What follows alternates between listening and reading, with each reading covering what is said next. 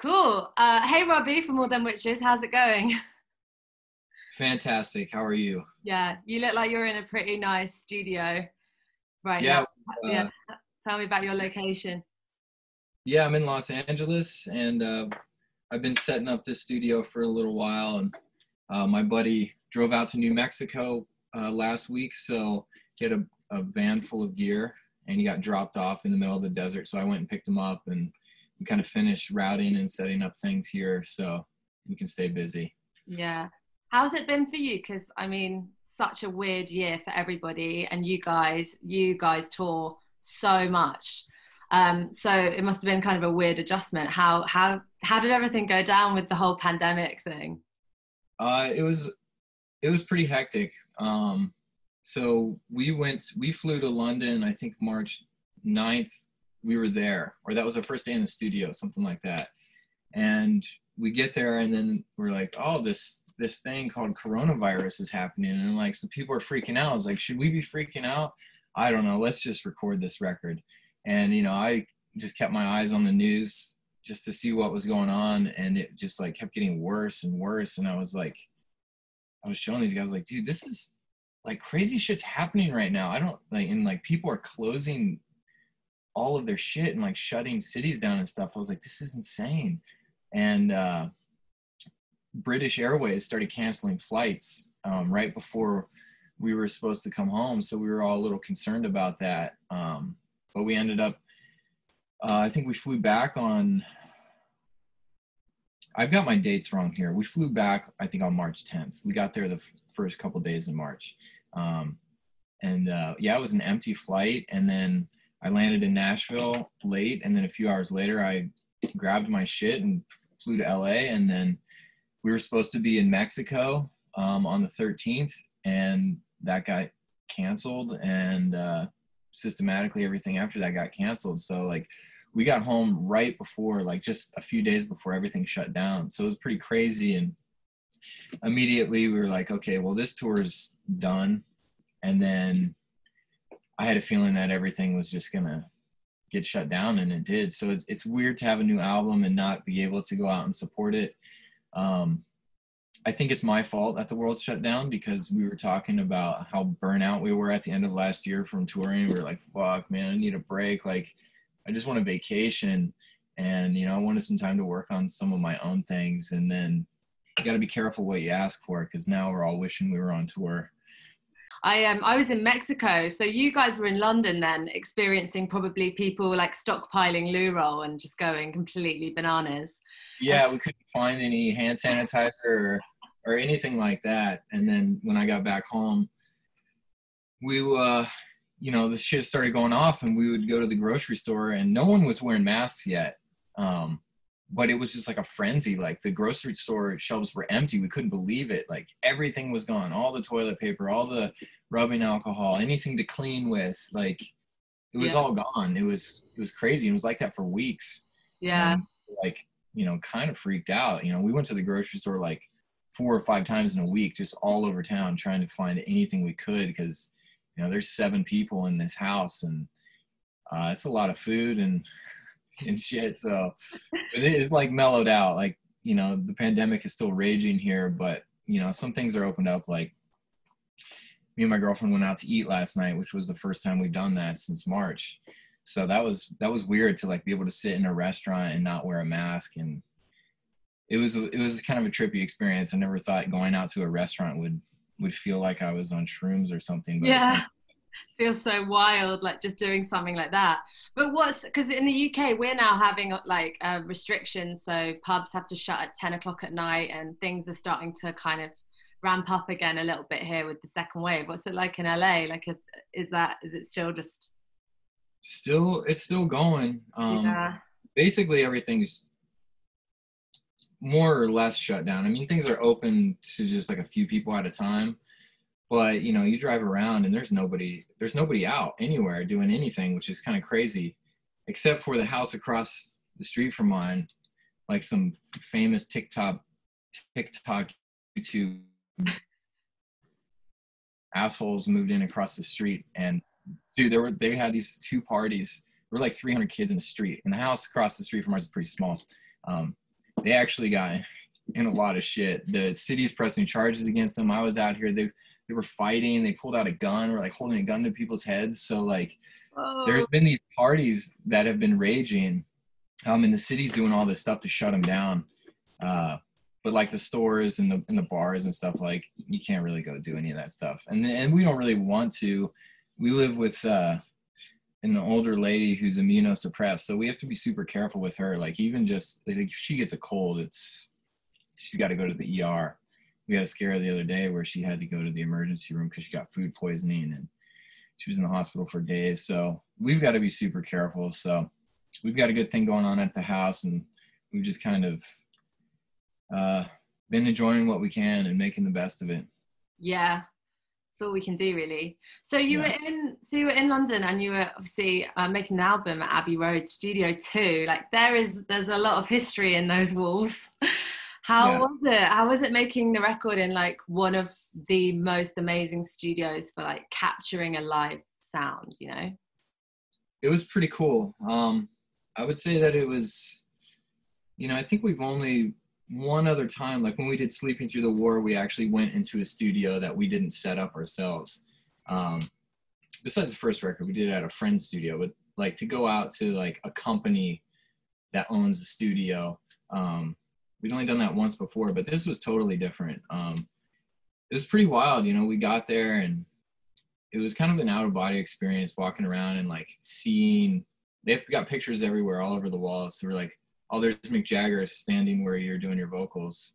And then like to be able to check out the gear they had and like just wheeling in carts, piles of crazy microphones that you should never be allowed to touch, that people back in the day had to wear white gloves and lab coats and no one could touch anything. And here we are in whatever century we were in, same century, I guess, that was back then. But yeah, I mean, we could touch everything and it was fun.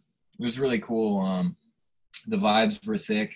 I almost shed a few tears when we first got there, and it was like we were settling in. We're like, man, this is pretty wild. But it was real smooth. We brought our friend Mikey out, who did Dying Surfer with us, and he helped us put it together, and we trusted him with the sound, and he knew what we wanted to do. So it was very cool, and I'm really thankful for that opportunity that we got to go there. Yeah.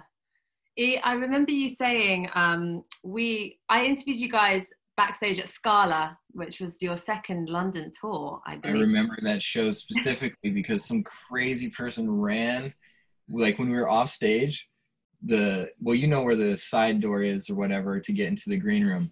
Yeah. Like when the door opened, I just turned around and there was a dude like this close to my face freaking out, and security came and grabbed him and like bear hugged him and we like wrestled him out. So yeah, I remember that show. I remember you being there too. Was he all right? Was he just a bit like? He was all right. He was out back by the bus waiting to talk to us when the show was over.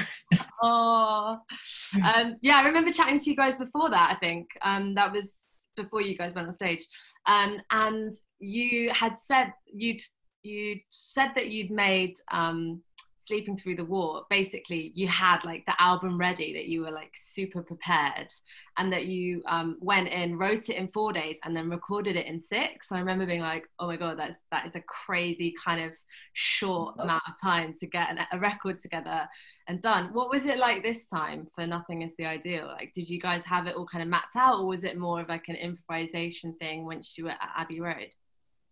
We had it mapped out. So I've got a studio in Tennessee in a church, and that was the plan. Like last year we had like 4 months off or something, and we were like, all right, we're going to use that 4 months to record and like demo things, and like we're just going to record it at the church, you know.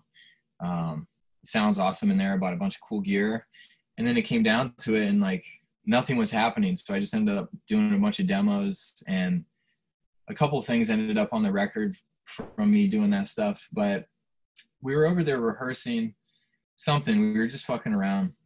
And then Ben was like, you know, Abbey Road he's like, somebody told me that Abbey Road's available. And like, we got the price on it. We're like, this is affordable. We can do it. Like, well, how do you say no to that? So we said yes to it. And I don't remember how much time we had leading up to it, but we definitely worked out the majority of the stuff there, and just banged it out when we got to the studio. I think I got the drums done in the first 2 days, and then I just got to sit around and try to tell people what to do and give my humble opinion about things for the rest of the week. Did you kind of like, did it all just come together quite easily and quickly then? Or did you go back and nitpick at stuff? Like, were you? There was definitely nitpicking, but it was all done like within a week's time, except for See You Next Fall. That was the last thing we did in the studio. I think we had like 2 or 3 hours left before we had to pack up. So we were just like, well, we saved the end time for a jam. Like, we knew we wanted to put a jam on there. And I think Parks ended up, it was like a 45-minute jam or something. And then Ben kind of picked out the parts that were record worthy. And then Parks did the words at home, I think, for that one. Right. But yeah, there was a little nitpicking.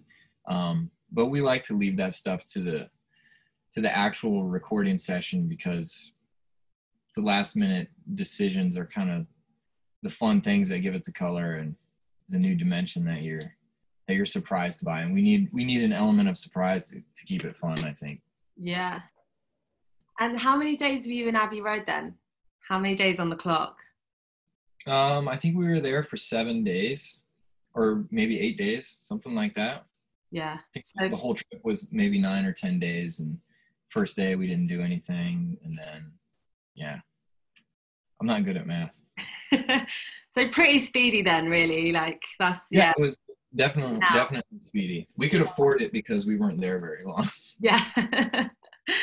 I remember as well you talking about sleeping through the war and kind of describing it as a can of worms. And it was like, I think you said you basically were driving with the record and you were just like listening to it, and you just, all the songs kind of like got in your head. And I was doing a lot of driving the last 2 weekends and just had this record on, and I kind of feel like this maybe goes like one up on the can of worms kind of stakes, this record. Like, there's some absolutely amazing tunes on it. And I want to play a few, and I think we should play some as well from your back catalogue. But I think, like, let's just go in. Rats in Ruin. Tell me about this. It's like a fucking Pink Floyd opus or something.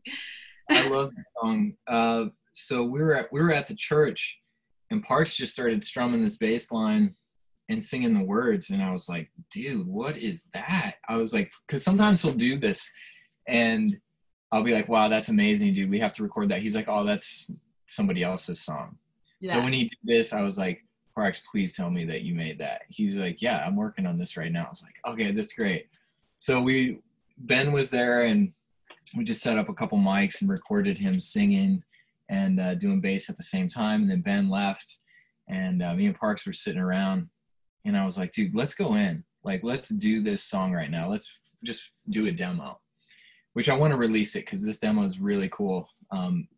Maybe it'll make an appearance sometime. But yeah, we just fired up some tape machines and went crazy with it. And the vibe was really thick and intense. So when we got there, we knew like that was a really special song. And we really spent time figuring out the right sounds for that and the right equipment to reproduce what we did at home, because that vibe was so strong. I was like, dude, we can't, like, it's got to top that vibe or at least match it, which is hard because I get like demo-itis a lot.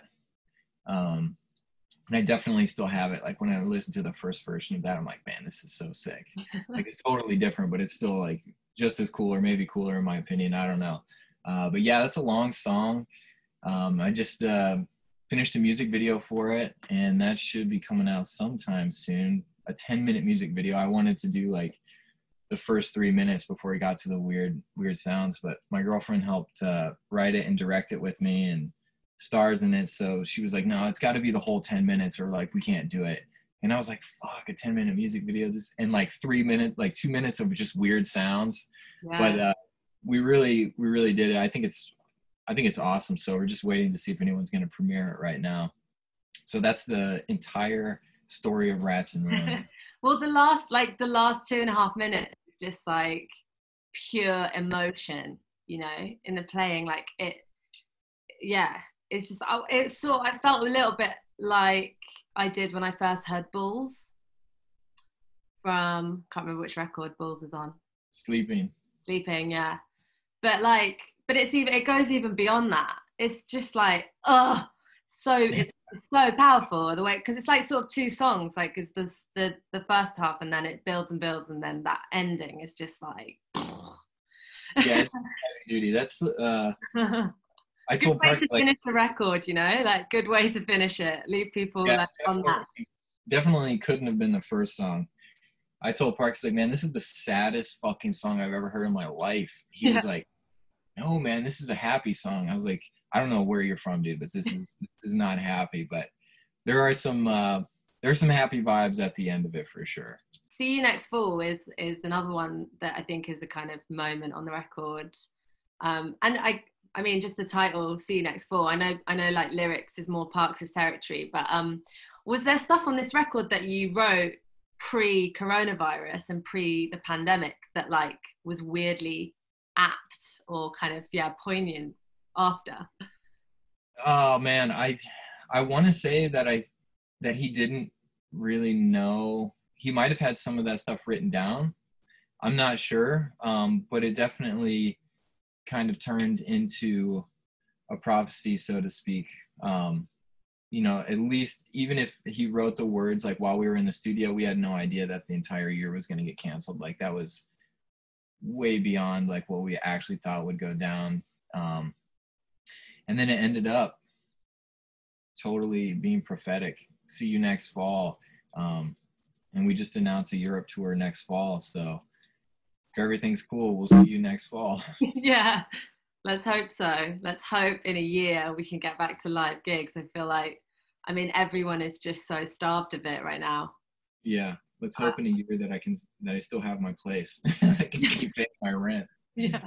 Like, how's it been for you guys, you know, when you do spend so much time together on the road and now you're all in different parts of America at the moment, aren't you, and stuff? Yeah, Ben's in Florida, Parks is in the middle of the country, just like out in the woods. He's got a cabin out there. He just moved. We were neighbors. He lived next to me in the church, but he's since moved. I still have that place.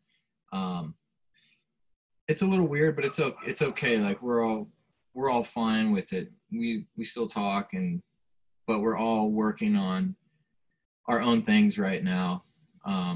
We're trying to figure out something to do with ATW in the fall. Like we're talking about getting together out here and working on some stuff. I don't know if that's going to happen, but we'll see. Like I know Parks is working on some music for himself. Ben just put out his own album. I just put out an album right before the ATW album came out. Now I'm working on a second one. So we're all just staying busy, and hopefully it'll be some, I know everybody we know, like all these other bands, like everyone's making an album right now.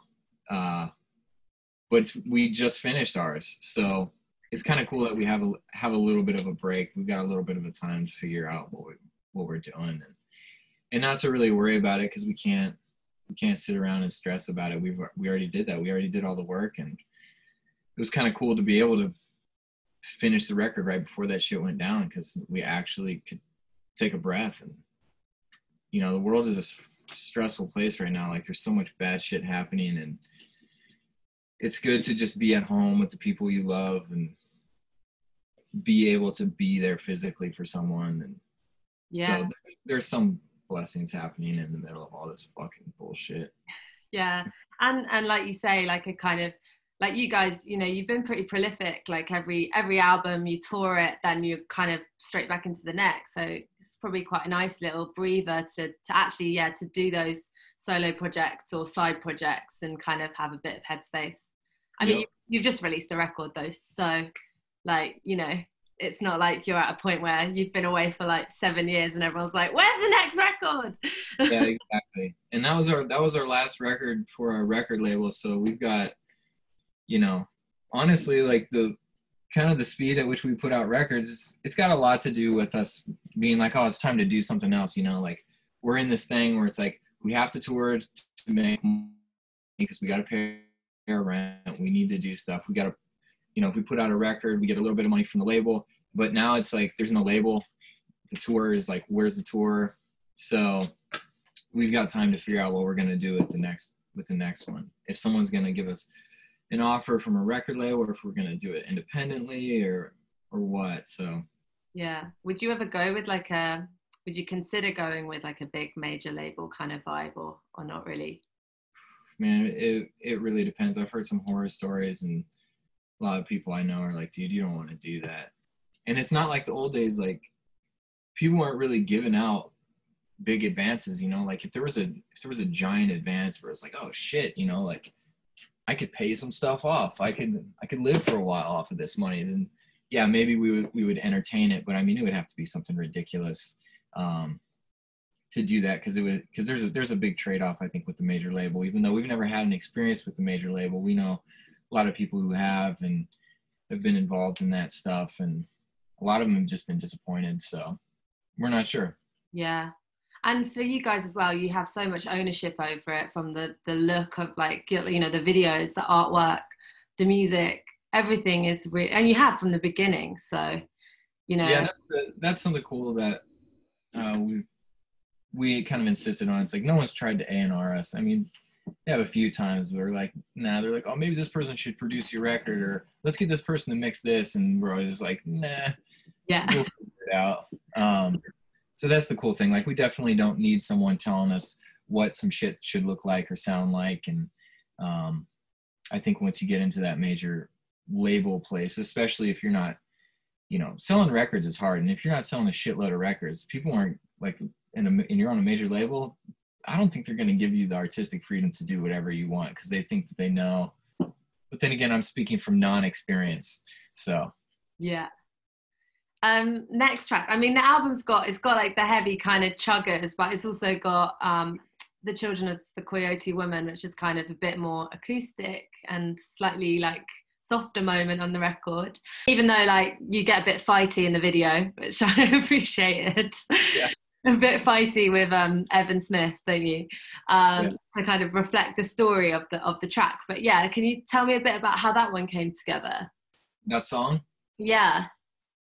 It was another thing that me and Parks were just sitting around at the church late night, and he just started playing this thing. He's like, oh, I'm working on this. And I was like, oh, well, let's demo that. We did like several tape demos, and that's another one that I really want to release because I really like the way it sounds. And it's totally different than the record. But yeah, it was just like his continuation of a story, and I don't know really how all of those stories tie together because I didn't make them, but yeah, that was I think recording that in Abbey Road, that might have been the most difficult one to do, because the vibe's so slow, and like the way that I play drums, and it's hard to find a balance with a song like that and what to play dynamically. So I think that might have taken us the longest to do, to get it right. We tried a bunch of different stuff, different ways of recording the drums, and like what to do first. And, you know, we were kind of chasing our own tail with that song for a little bit, but we figured it out. Yeah. That one was kind of stressful. Yeah. Going to Lightning at the Door, that was the first music that I heard by you guys back in, I feel so old, like 7 years ago in 2013, when I heard it in a coffee shop and was just like, went over to the guy who was making the coffee and was like, I need to know who this band is. And he's like, oh, they're an amazing band from Nashville and no one knows about them, but they're amazing. And then that was, it was Mountain was playing. So I feel like we should play Mountain. Do it. Yeah. What does that track mean to you now? Because that was, off your earlier record. I don't even remember how to play it, I don't think. I'd have to listen to it. I don't know. That was just something Parks did. I remember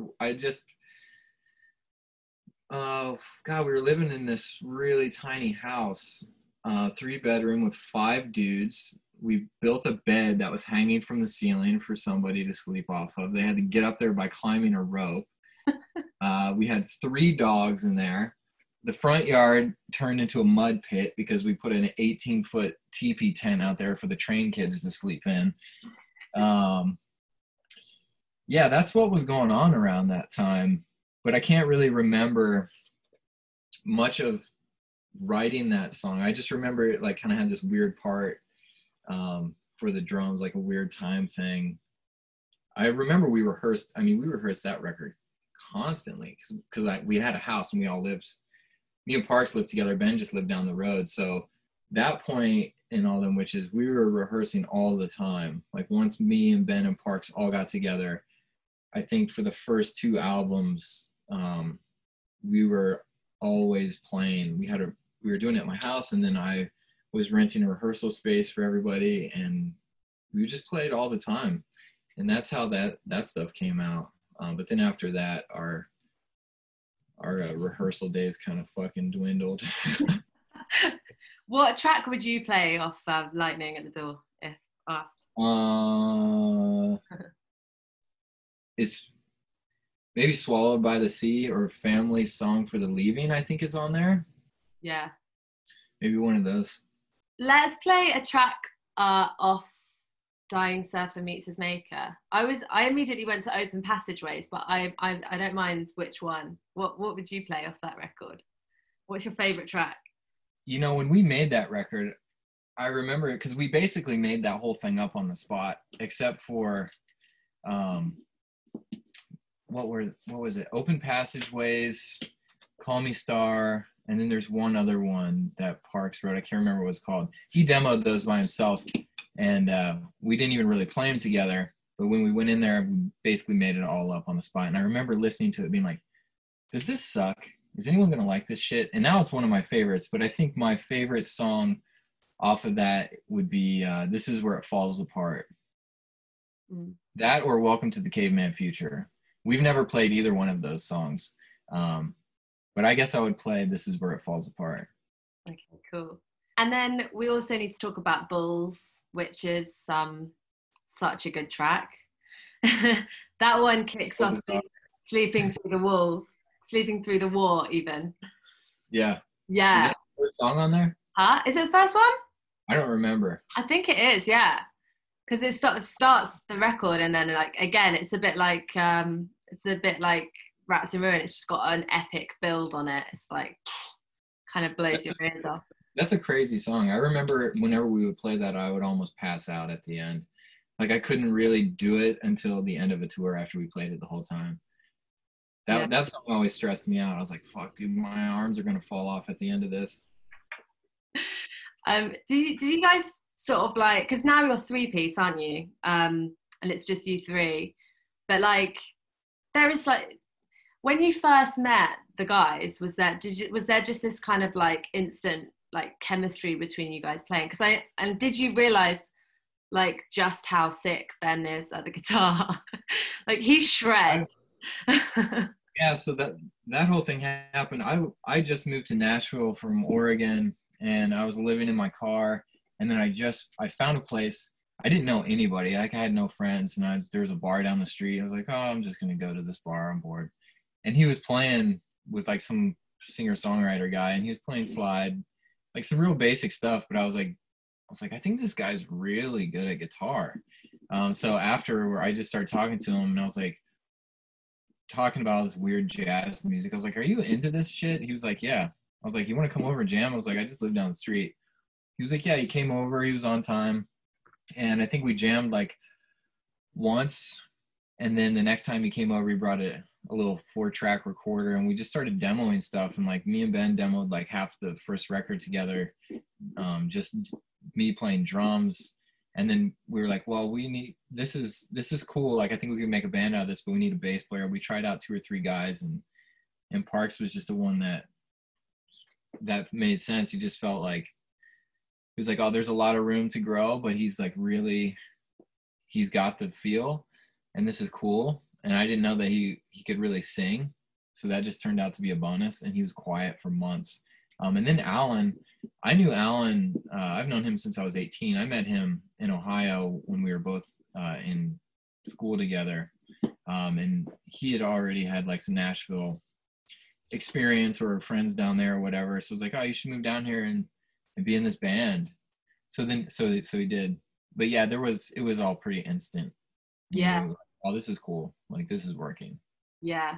And then now, like all these years later, like it still feels like it's there. Like when you tour so much, do you find that you kind of like things are still good and it's like, you know, or do you get tour fatigue much, or like moments where it's like tough? Oh, for sure. Yeah. I mean, it's like you're waiting around all day to, you've got like 2 or 3 hours, 3 hours during the day where you have to be responsible and like do something. So it's just like a lot of sitting around and just like battling yourself to be healthy versus like, should I just sit around and smoke cigarettes all day? Like, oh, here's a case of beer. Should we drink this? Probably not. Should I do some push-ups? Probably. Should I do some yoga? Should I go on a walk and not talk to anyone for hours? Yes. So yeah, I mean, it's fun, but it's hard. And, you know, at first when we were touring, you know, sleeping in a van all the time, which sometimes we still do, but, you know, crashing on strangers' floors and like, that shit was exciting for a little bit because it was all new and we had no real responsibility. It was just basically just like a party. And now it's like, oh, we got to be responsible. Like everyone's getting paid. Like we need to keep the ship tight and like keep this fucking place clean. Like pick up your trash and like don't be an asshole. And but we all get along pretty well. But everybody's got their moments where it's just like, go take a walk. You know, like we're good at keeping each other, like giving each other our space and stuff. But it'll grind you down. Like being on the road for, you know, 4 to 6 weeks at a time and then taking a little break, like, and then going out again, like it wears you down. You know, it's hard to be away from your house and all the people you care about for all that time, you know, and it's progressively just gotten a little bit harder for everybody because, you know, it's stressful, you know, different time zones and like not being able to talk to people you want to talk to.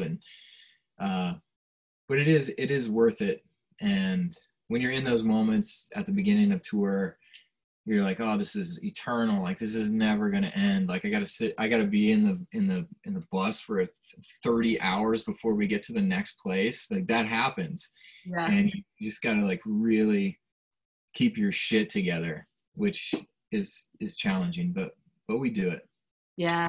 And like you say, the payoff must be, you know, the payoff of those 3 hours in the moment when you've got the crowd there that are like loving your music and have been listening to the records and connecting with it. That must be, it's a big deal, and it's a crazy feeling.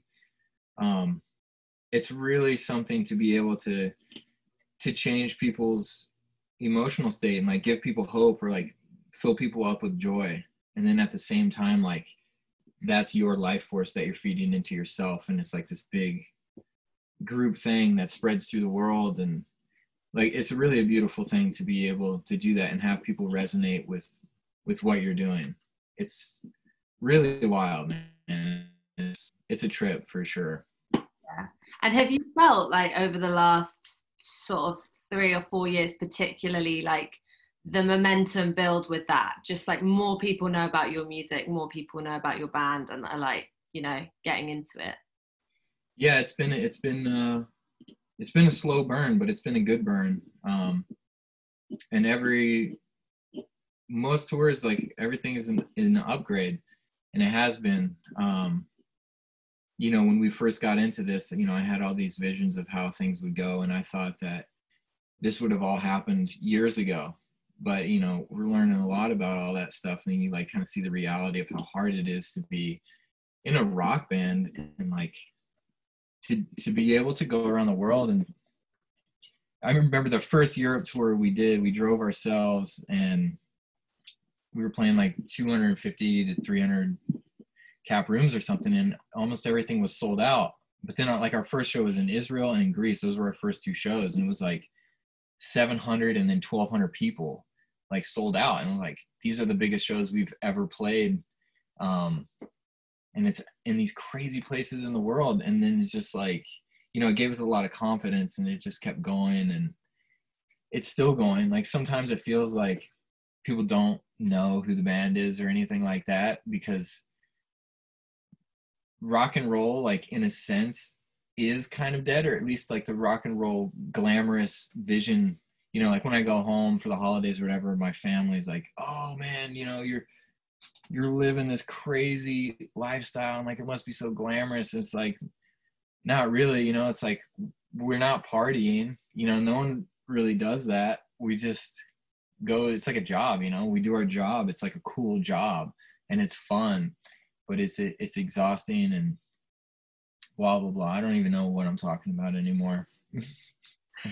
Yeah, but there's like a It lot sounds of like I'm just complaining about everything on this no, video. no, not at all, not at all, not at all. Yeah, but I remember that first time you came and played in London at the Lexington, the first tour, because you'd been playing loads in America and you'd really built up like a following, but it took quite a bit of time for you to finally get to London. And I walked into that show and it was just full. The Lexington was full, and I was like, Yeah, I remember that we did two nights there. yeah, it was sick. It was amazing. I remember I couldn't tell. I thought like we did a really bad job. Well, it seems like things are going pretty well. So next moves, I guess. Hopefully, we can do you'll be able to do this tour next year. Bit more time, few more months really before we're even able to get back to small gigs, I think. But what else is next? What's your other project called? Just if people want to check it out. It's just my Instagram handle. It's called UV Ways. Yeah. And that's the project. So a lot, if he's still in the frame, he's the bass player, and Evan Smith is the singer and the guitar player. And the album is called Moses Lynx, LYNX, and it's named after a cat that showed up the last day we recorded and got hit by a car, and we took him to the vet and saved him. Oh. And he lived. What a beautiful story. Yeah, that album is like, basically it's just demos that I was making for ATW, like when we had all that time off to write a record, and it just really didn't happen. So Elad came over and we set up a studio, and we were just basically experimenting with a lot of different weird shit and different tape players and weird routing and stuff.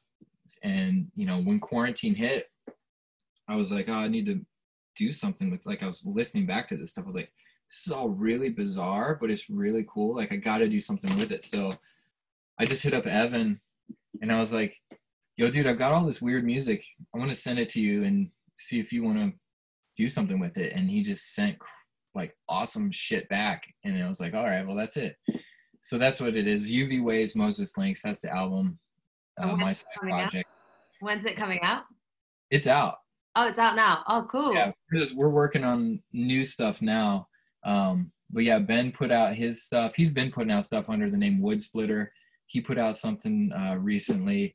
And I think Parks is in the woods right now working on his own shit that we've been trying to like get him to do his own album. And I think he's doing it right now. So hopefully soon we'll have his side of the story. Yeah. And then maybe like further down the line, tour this record, and like there's going to be more, right? You're not going to go on a long hiatus, are you? No, I don't think so. I mean, I was talking to Ben the other day about the next ATW album. I was like, dude, because we went into this one, and the last record it's not my favorite record. It was kind of a weird time. There's some cool stuff on there, but that really was a big experiment. I felt like the whole thing was kind of an experiment. So we came up to this one and we were like, dude, let's make something heavy. Because Ben, like Wood Splitter, Ben's solo stuff is like all like intense, heavy shit. And we were like, let's bring some of this style into this record and kind of regroup and get people's attention again. So that's what we did. So yeah, the other day me and Ben were talking on the phone about what we want the next album to be like, and it's going to be totally different. And yeah, so we're still planning on doing stuff for sure. Good. Do you feel like most proud of this one? Is it your kind of, do you feel like, I think there's people saying it's like your best ever? What do you I don't it's hard to say it's your best ever, because I think that every album has one of our best or some of our best songs on it, and this is just a different thing. It's just like another letter in the alphabet that is our alphabet. production wise, like sound wise, I think it's the best. Like it's the most professional and the biggest sounding. But there's other stuff, like for me it's just the vibe, you know, like Dying Surfer and their stuff on Sleeping, that is just, to me, is just next level awesome. Like I would love to put out a best of ATW album and I get to pick all the songs and nobody else does. You do the best of, and then you should also do the alternative demos one. The worst of. The best and the worst. Watch the worst sell better than the best. It's so nice to chat to you. Thank you so much, Robby. Yeah, thanks a lot. It was cool.